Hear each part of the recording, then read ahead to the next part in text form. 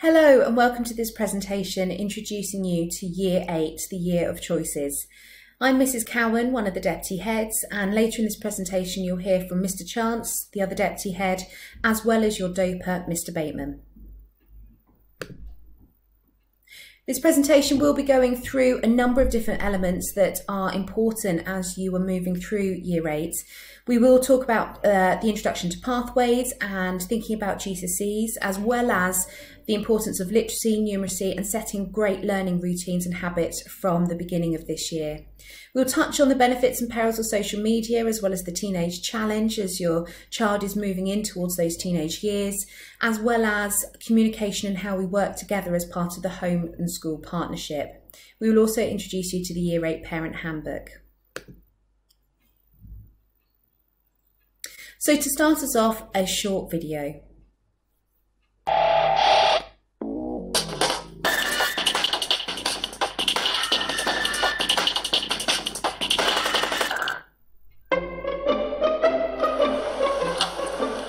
Okay, sit in that chair. All right, here's the deal.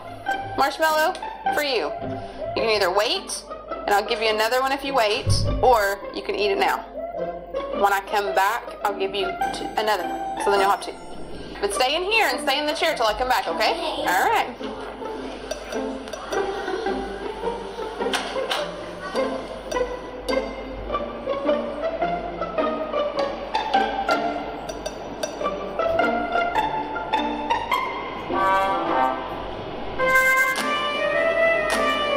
I'm gonna go do something, and then I'll come back. It smells yummy.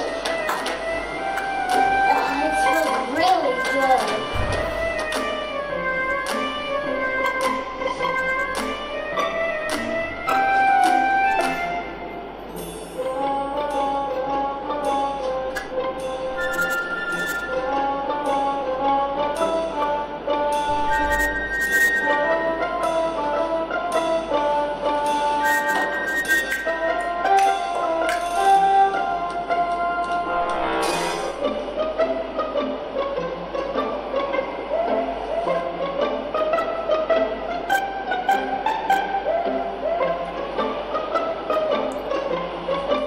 It's up to you. You can have it now or you can wait. Okay?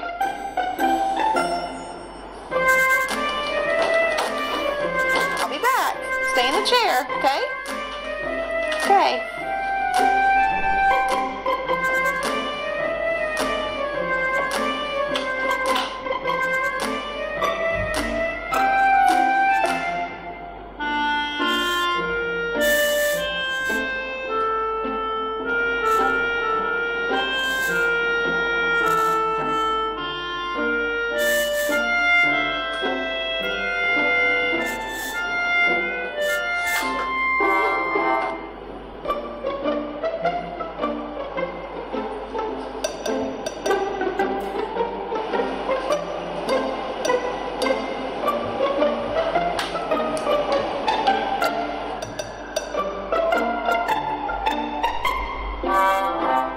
So I'm going to leave and then I'll come back, okay? So you can either eat it right now or you can wait. Either way, okay? Okay.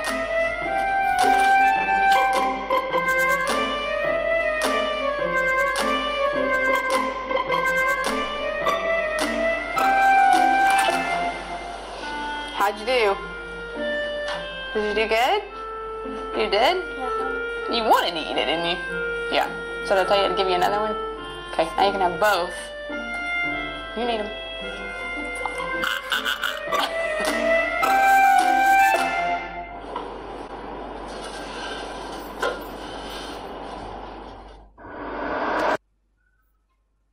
So the point of that video is just highlighting that actually this is about the long game. This is about that delayed gratification, that waiting, the work through that period of time when actually students perhaps just want to get to the end and be making those choices and moving forward. But it is about supporting them into sort of sitting it through, going through the year, working their way through in all their subjects and enjoying it, perhaps slowing down time a little bit to make sure that they're getting into those good work habits, those great routines now, in order to maximise the achievements that they can be seeing later on towards the end of year 11 with GCSE results. It's not about rushing through, it's not about finishing things quickly, it's about doing them really well from the very, very start.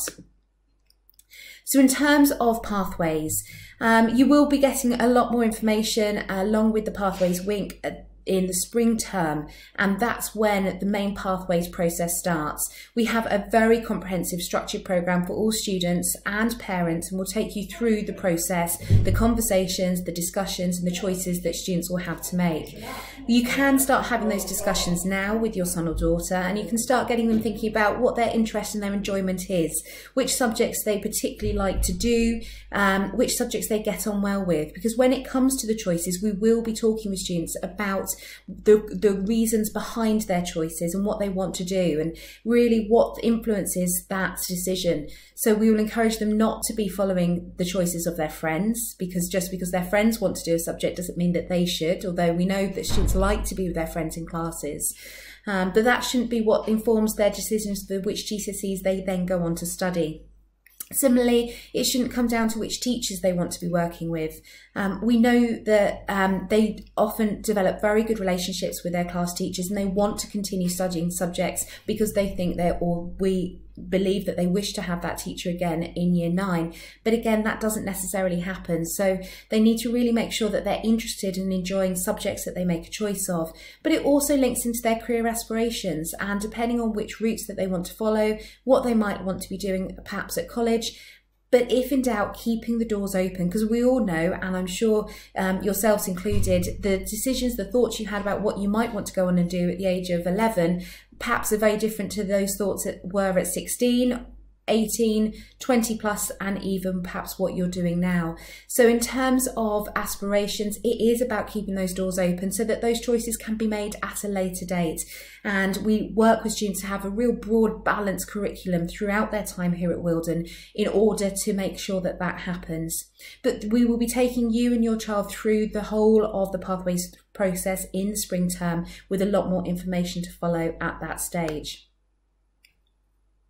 Now, in terms of learning routines and habits, it really is crucial that students get into that. And now they've been with us for a year, they know the routines here at school, they know what it's like to have their timetable, they know about self-study because that's now being set in all of their subjects. They're very much used to using Google Classroom, but it is about setting up perhaps more that day-to-day habit. And having just come back from 6 weeks summer holiday, it's really important that we start the ground running with those from now. So we want all students to feel safe and secure, to know that they've got a place that they can work at home, to know that there is time that they can spend with you as a family, so they're not missing out on that when they are spending that time completing any self-study that they are doing. It is about developing that sense of responsibility. So they will have had that last year in year 7 in terms of wearing their uniform in school, handing their self-study in, and how they conduct themselves. They are responsible for themselves. So perhaps it's starting to develop that sense of responsibility a bit more at home. Have they designed themselves a self-study timetable? Have they thought about what subjects are going to be set on which day and when they're due in, so that they're starting to take responsibility for how they spend their time and how they choose to, which day they choose to complete work that's set. That might also be about other responsibilities around the home. Are there little jobs that they could be taking care of and supporting you with at home on a weekly basis? Perhaps that's helping out with either getting meals or clearing up after meal times, washing up or loading or unloading the dishwasher, etc. So that they are starting to get into that routine at both in terms of home and helping, but as well as their schoolwork. That really does help developing the idea of work skills and time management and knowing when they've planned enough time in to do things, and that ties in with a timetable for their self-studies. So just a few tips here, and some of those I'm sure you're already doing. There might be one or two there that perhaps just to get back into that routine from this September. So working with a daily schedule and having a regular bedtime is so important. I think we all know that in the holiday times, actually if bedtime starts slipping, actually we start seeing a change in mood in our children. We can see that they become a bit more ratty at times, or perhaps it's harder to get them up in the morning. So starting to get that regular bedtime back in is really, really important. Making sure that study time, as we just said, is part of a daily routine. So it might be having a timetable of each day which subject self-study your child is going to be completing, so they know they've got enough time to do it. It's not that frantic rush the day before it's due in to get it quickly finished. And that allows them the time to really make sure it's a good piece of work they're proud of, that they are putting in the time, the consideration, they're able to review it and read it and correct it themselves to really make sure it's the best it can be. And then, of course, it's really, really crucial that they have time off as well. It isn't all about schoolwork. It's about making sure they've got that opportunity to catch up with their friends, to have some rest and recuperation time, to go out and do other activities, because that's what really enriches our lives, and that's really important as well. It might be useful to add any deadlines for school assignments and exams onto your family calendar so that you've got that and everybody in the household is then aware of what might be coming up when. And if in doubt, it's all about practice. And we call our exams at every stage practice exams, because the more we do things, the more we practice, the better we become at this. And the same goes for learning routines and habits. If you miss a beat, if you drop something, if something gets handed in late, then it's not to worry too much. Just start afresh and get back into that habit and process, and encouraging your son and daughter to do the same. Now, literacy and numeracy, you will have heard about, I'm sure, about the importance of them, and they are really crucial because they underpin every other subject here in school. The amount of literacy obviously is very fluent. We read English, but how we read and how we read for different subjects does vary. And to be able to access the material in every subject that's taught, students need that level of literacy and understanding. Numeracy is in many, many subjects here in school as well, from obviously maths, but science, geography, design, technology, they all have high levels of numeracy as part of their subjects. So it's really important that this is the time to make sure that those skills are as high and as good as they can be. So what we would really say is please keep encouraging your child to read. It might be something that they haven't felt as much love for, perhaps over recent months. Maybe it's something that's become harder to do since they left primary school, but it's something that's so important, and it really does help them in many, many ways other than the ones that you usually expect. It improves vocabulary, it improves their confidence in reading and accessing materials in their subject areas, but it also really helps them to access various different ideas, creativity, thoughts and ideas that they can bring into so many of their subjects they work with here in school. Do sit and discuss new and unusual words with them. Use internet resources to help with that if you need to as well. And encourage them to write, because that's the other skill that they're going to be reliant on, again, in every subject across school. So encouraging them to actually take some time on their handwriting to make sure that they are used to writing things down. We often see students that are very strong verbally but don't know how to approach putting that pen to paper. So do encourage your son or daughter to make that step as well as you move throughout this year. In terms of numeracy, it's always about being positive, and I think sometimes it can be very easy to slip into perhaps your own feelings about maths if you don't feel as happy or as comfortable, or if your experience at school wasn't so positive. But please keep that positivity with your child. Read through a problem with them, encourage them to use their notes from class and go through any worked examples. There's also a plethora of different apps and websites that the maths department recommend using to help with students, so encourage your child to look at those websites for help as well. Demonstrate using maths to solve some problems. Perhaps if you're in shops with them, just asking them to tell you which one's the best value for money or how much change you should be getting, starting to build that into just little conversations you're having, and just make sure they can still use their timetables.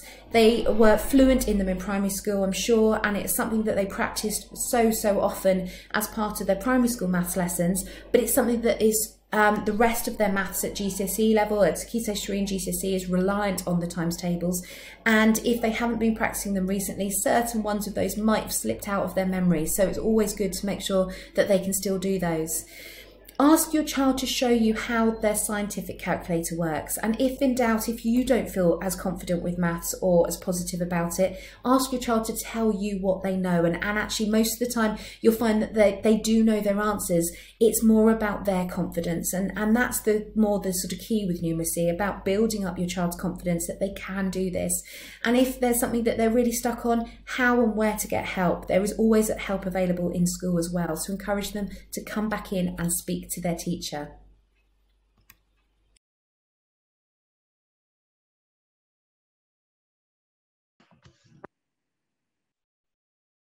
So you're now at the stage where undoubtedly your new teenager to be, if they're not already, has access to mobile phone and all the other things that go with that in terms of devices.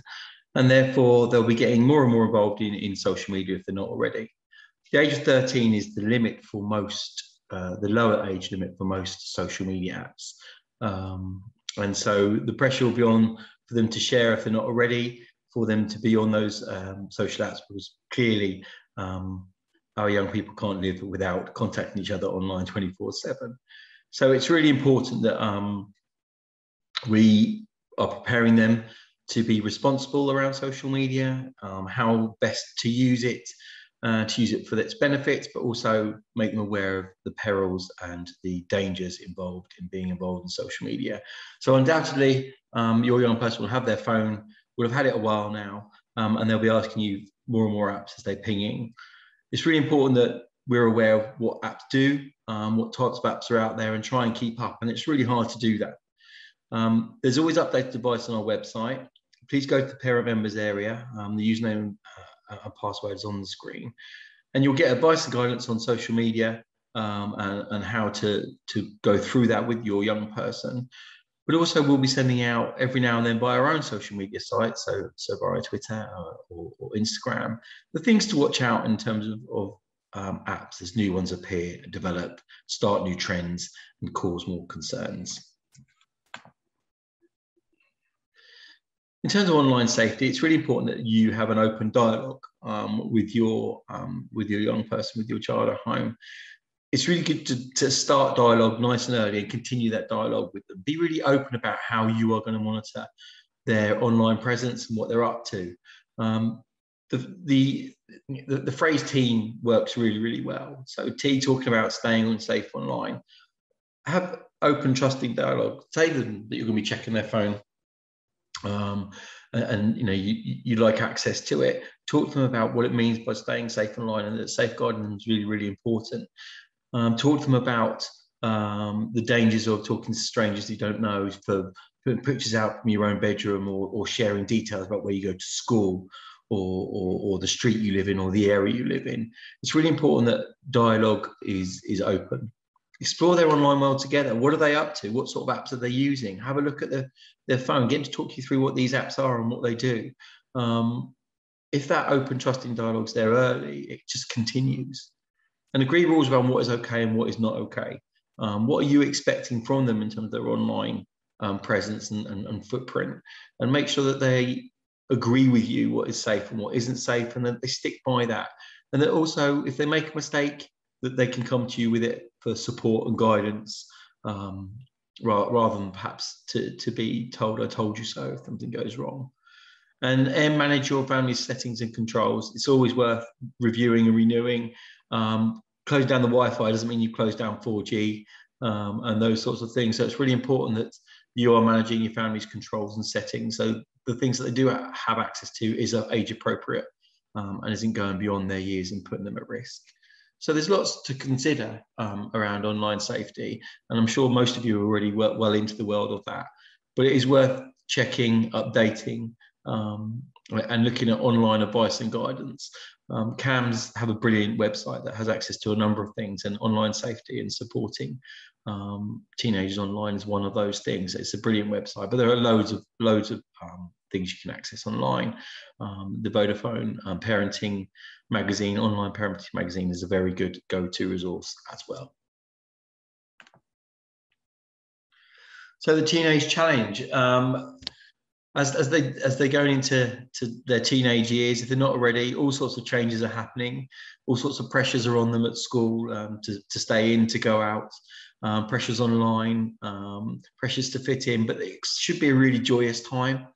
Again, open dialogue is the best way through this. Preparing, talking to your child about what is coming up in terms of their body and changes in the near future, and how you can all go through that together and support each other through it. So prepare for a large amount of eye rolling, emotional outbursts, and thoughts of running away, and that is just us, the parents. But I think, joking aside, it's really worth you having conversations nice and early this year about what's coming ahead, and how you can prepare for that as a family.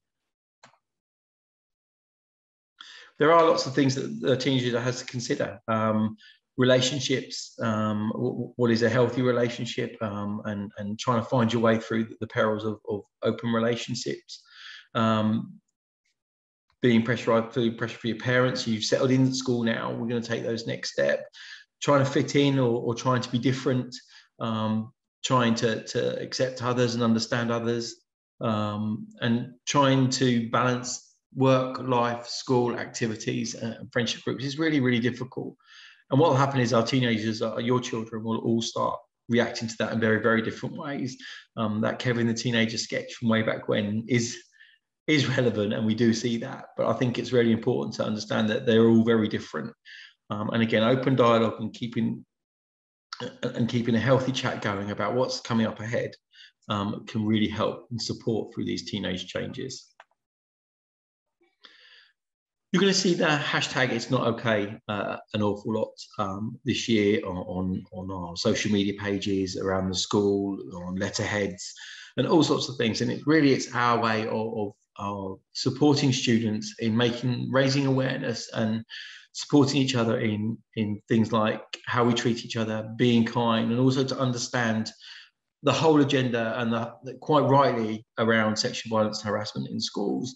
But not only that, about acceptance, diversity, and we'll be using it as a precursor and a fronter and a hashtag to raise awareness around things that aren't okay.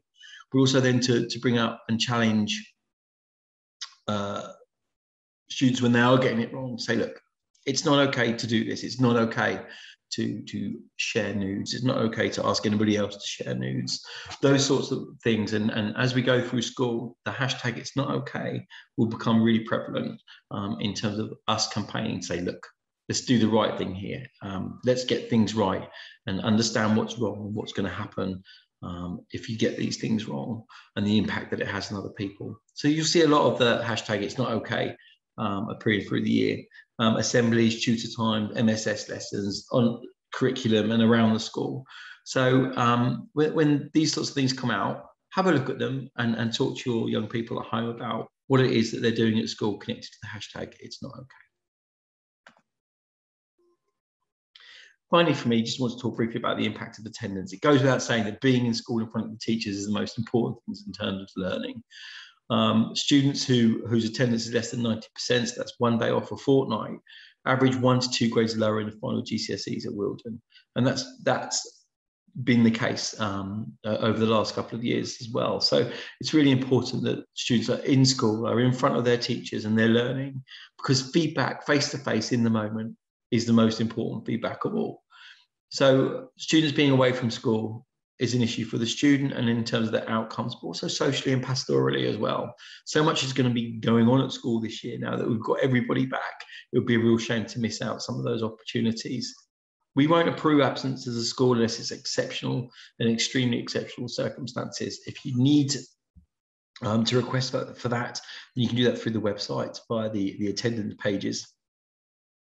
But if there's an issue getting your young person, your child into school, if there are problems, be it pastoral or medical, then we can help. And we've got great resources to do that. So please get in contact with head of year, a tutor, or anybody at the school, and we can support if there are any issues in terms of attendance. Thank you.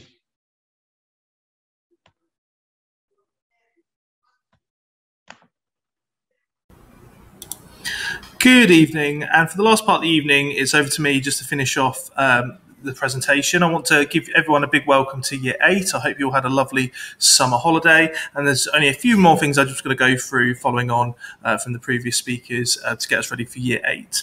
I want to start off with talking about communication and the importance of communication, which I know we're all aware of anyway, but just a few reminders of the best people to communicate with. I think I warned certainly all your students and probably you guys as well at the start of Year 7 how quickly time goes at Wildern, and we're already at the beginning of Year 8, a whole year down. So this year, trust me, will go even quicker. And for many reasons, Year 8 is the most important year for communication because we're completing the pathways, which has been spoken about already. Sort of more on that after Christmas, really. But remember, I'm only as good and the school's only as good as the information we know. So we will try our best to communicate with you in a timely fashion with anything we might need to pass on. But please do get in touch with us if you need anything at all. You'll be surprised at the support we can offer. I'll outline some of that in a second. Usually, if there's a subject-specific question, then please do contact your son or daughter's subject teacher. If there's a pastoral question, the tutor's probably the best bet, unless it's something you think is a little bit more serious, or if there's an issue that's covering all of the subjects, or certainly affecting your son or daughter in a bigger way, then that's where myself and Mr. Clissold can come in.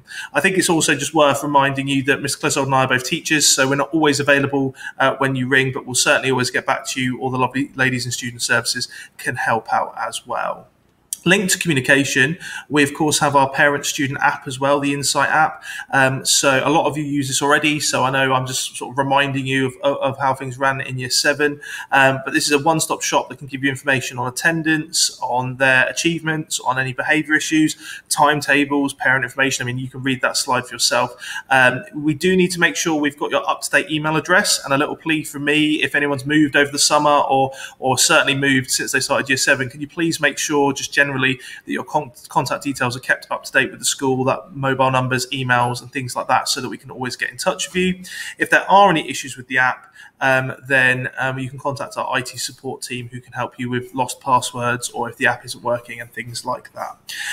The only other thing I'll say about the app is it gets updated at the end of the day when our registers and things close in school. So if you ring in during the day and we make a change, it won't always immediately come up on the app. If you call in your son or daughter ill, for example, they might show as N for the whole day, and then the ill will go on later because it can take a little while to update. But it's certainly quite good for the day-to-day stuff while your son or daughter is in school.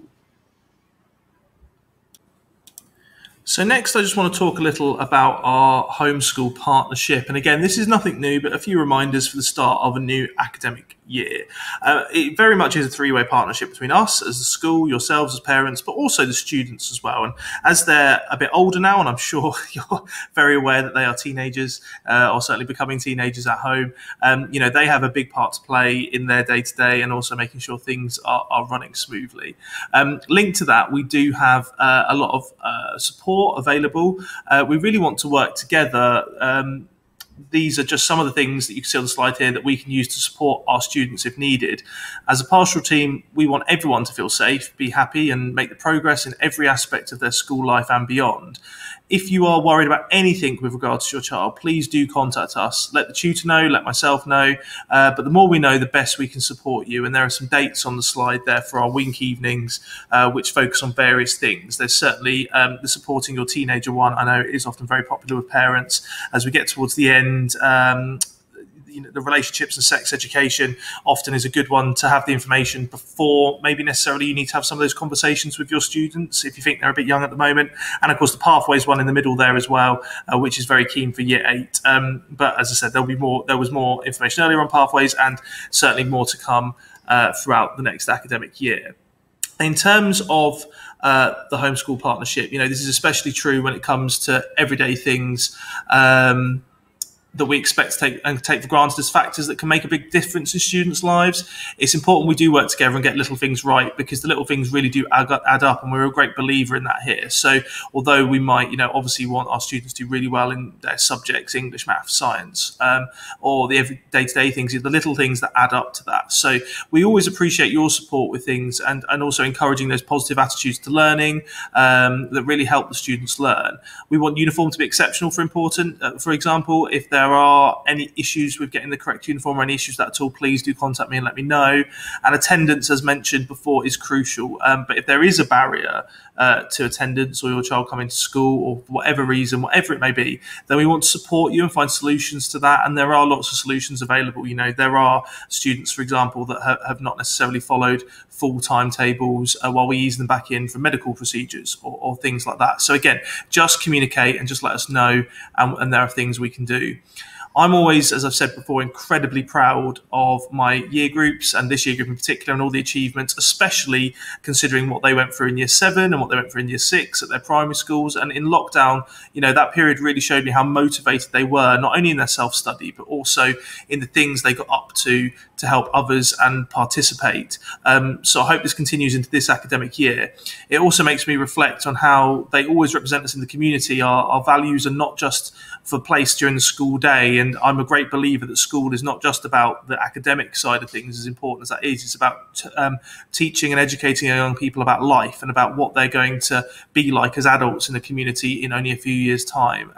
So as parents, we'd obviously appreciate your support with that. And if there's any concerns about anything that's happening in the community, please do again communicate with us, and we can help support with that. Any questions or concerns, really, it is just get in touch. I think I've had a couple in year 7, hopefully fewer now, where lovely parents are probably watching this right now, so you know who you are, have said, oh, I'm sorry to bother you, or, oh, I know you've got more important things to worry about. But as the Director of Progress and Achievement, you know, my job is literally to support students in their progress and achievement, and the things that get in the way of that are not always in the classroom. So please do just drop me a line. It's always worth just letting me know, and I'll be very honest with you if there is things I can do, if there's not things I can do.